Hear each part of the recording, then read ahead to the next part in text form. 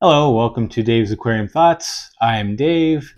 Today I got a new filter to unbox, which this is the Marineland Penguin Pro 125. Good up to 20 gallons, which is going to go for my 20-gallon long, which is I'm using this one to replace the Aquarium Smart Clean Power Filter, which I didn't like. So I'm gonna try this one, see how this one goes. This one, like I said, is up to 20 gallons. It has a little more options to, pimp it up a little, add my own media filter.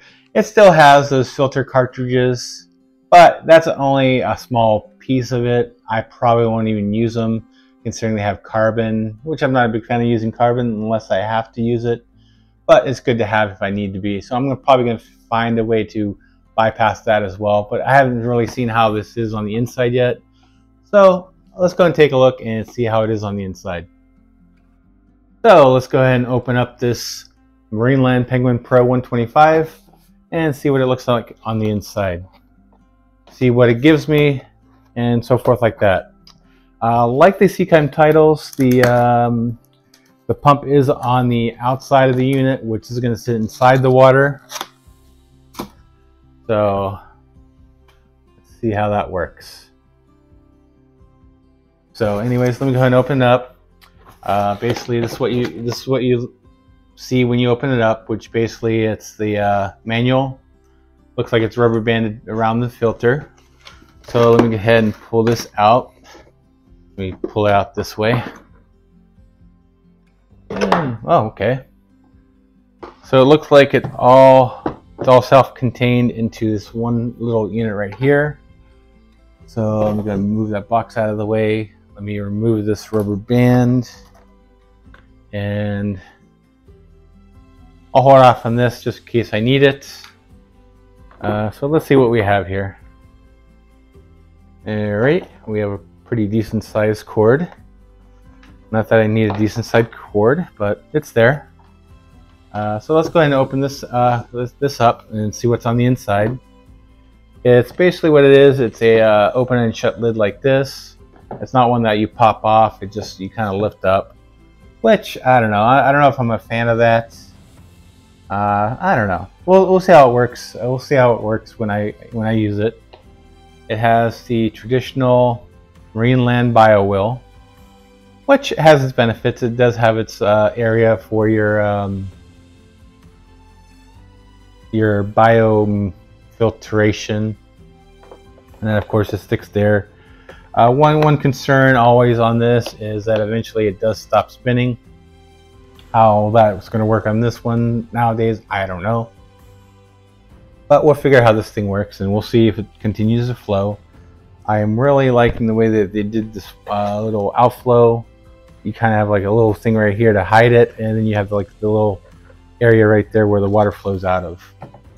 So anyways, you have your bottom intake, which is this, which I don't like the way it's I don't really like the fact that it's like this. It's kind of hard to get any sponge around it, and I'm not sure if there's any way to open it to put a sponge in there, but we'll make do, I guess.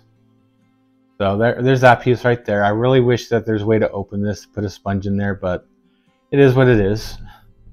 I'll have to look at other videos and see what they do with that. So I'll have to take a look at that. You have your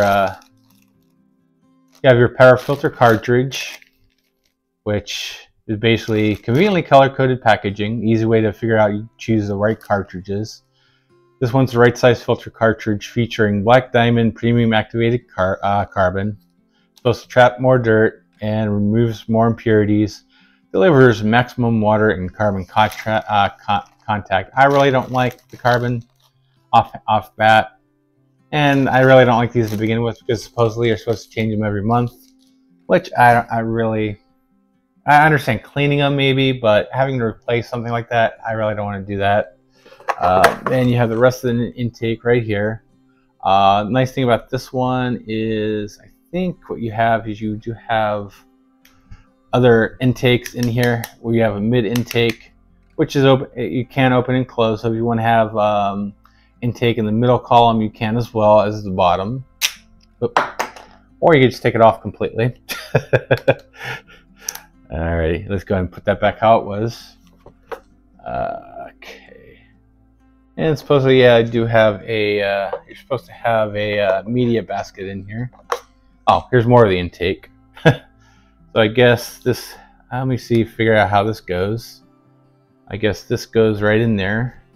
And it looks like it, and so you get a pretty long intake on this. So you do get a pretty long intake, but from the looks of it, you might not even need this long portion. So I'm assuming it is extendable, but being in my 20 gallon, I don't need it to extend that far out. So what I'm wondering is, I'm wondering if you could just do it this way and just have a short intake, because I really don't need a long intake. Small intakes can be fine for me. Let me see if that fits in there, which it does. Which it does. It should, anyways. Yeah, it does. So that's all I'm gonna need. I don't need to go all the way down, not towards the bottom of the tank. This is gonna be good enough. But like I said, I really don't like that. I might have to look for other features to cover that up, or put some kind of other thing in there. But I really, that's the one thing I don't like about this one, which was kind of a little offsetting for me, is just the way that this is made. It looks like small fries can get in there if they get too close. Whether that happens or not, I don't know. But there's probably ways out there where you could actually mod this filter so you don't have that issue.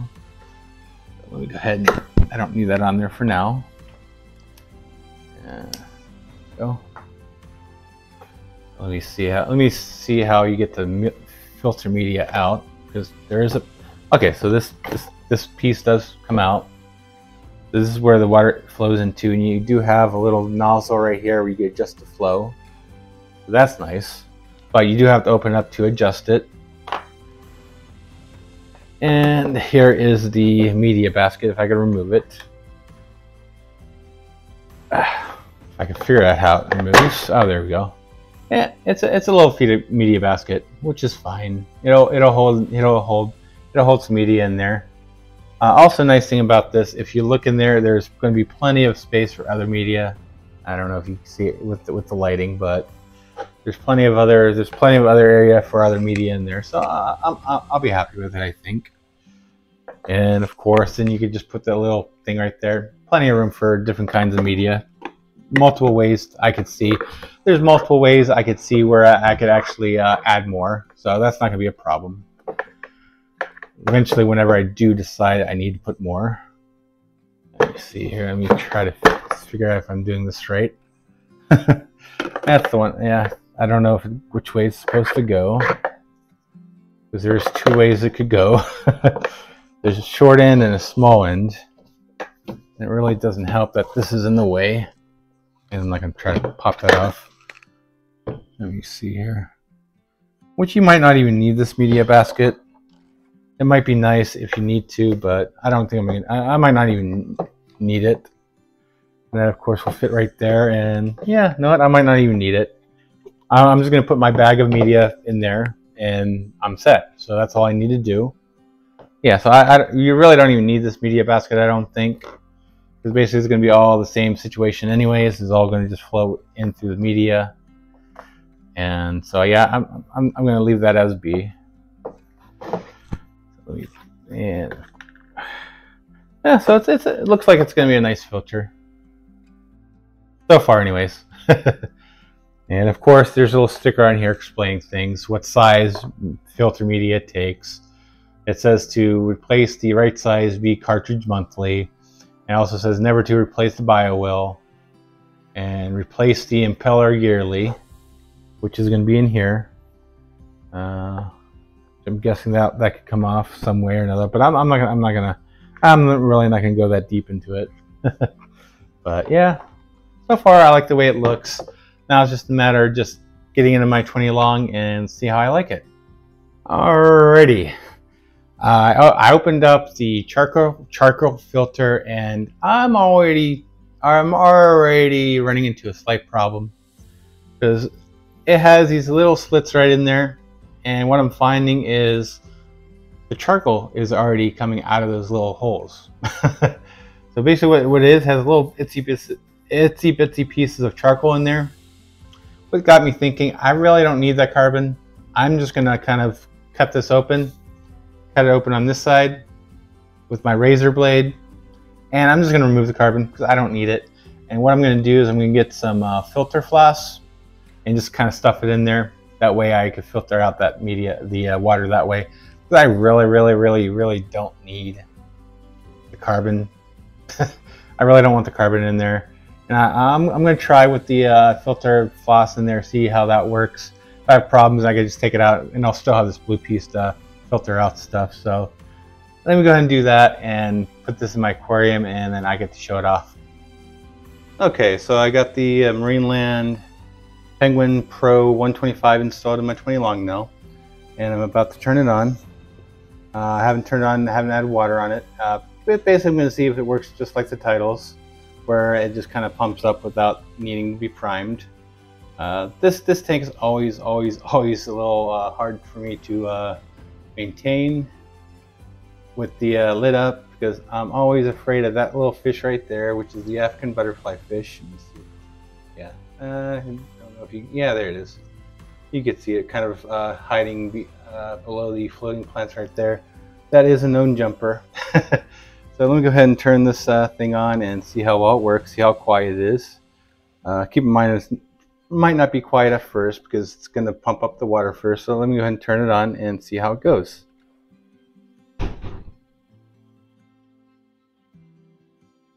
Okay, I do hear a hum. Still priming. Yeah, still not as quiet as the titles are. But let me go ahead. I'm definitely gonna have to adjust that flow. That flow is just way too much for this filter. So let me go ahead and see what's going on over here. Let me pop this up and let me lower the flow here. See how low it go. Let me see here.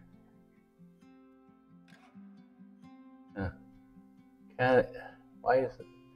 Okay, I'm gonna have to figure this out. So anyways, that's installed, and I'll have to keep an eye on it and see if I can actually lower the flow, because this is way too much flow. So all right, let me go figure that out. Okay, so I did figure it out. This is how low as it goes, which I'm not too pleased on how fast it's going. I wish it was a little bit slower. This is one reason why I wish that the Title 35 would work from CChem, but I don't know. I think this is at least hopefully better than the previous one. I was able to at least customize it a little bit more. Now all I need to do is add more water in this tank again, but we'll see how it goes. We'll see how it flows. I do think it might be flowing a little bit too hard for this tank, but well, we'll see how it goes. Alrighty, I got the Marineland installed. It's up and running.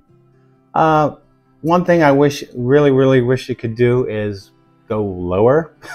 I just think the output on that thing's just a little bit too high for me. But I guess it's gonna have to go, because it's either that or go back to the Eheim. I don't know yet. But it does have a hum, but it's not as bad as the Aquarium. So I can still hear a hum, but it's a much quieter one.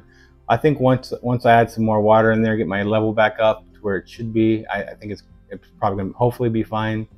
So I'm definitely going to probably go run with this for a little bit longer than what I probably did with the Aquarium. So far, other than everything's been running fine on it except for the flow. I just wish we could go a little bit lower.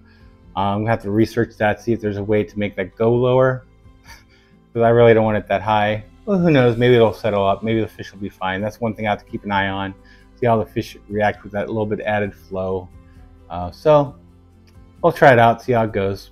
So anyways, thanks for watching, and have a great day.